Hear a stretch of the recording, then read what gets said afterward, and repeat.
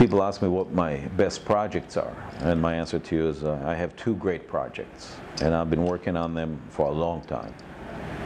One of them is 20 years, and one of them is 14 years, so those are my two boys.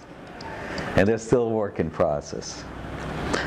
I like all my buildings that I'm involved in. I like them for different reasons. I do affordable housing with a Romero Brito lady making a beautiful gesture on I-95 for Pinnacle Housing.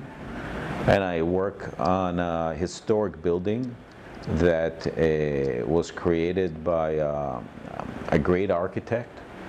And I'm working with other great architects on it in the Surf Club. I worked on the Astor Hotel, and I worked on the Hyatt Centric across the street, and all kinds of unique projects. I finished a 700-room hotel in Mecca, and I have luxury homes in Miami, or resorts in Cambodia, or cultural centers in Turkmenistan. You never know where you end up in life, and all of these buildings are just time and place. And when I come to work in the morning, or when I wake up, I'm looking forward to work on the next project, right? And that's really what I like.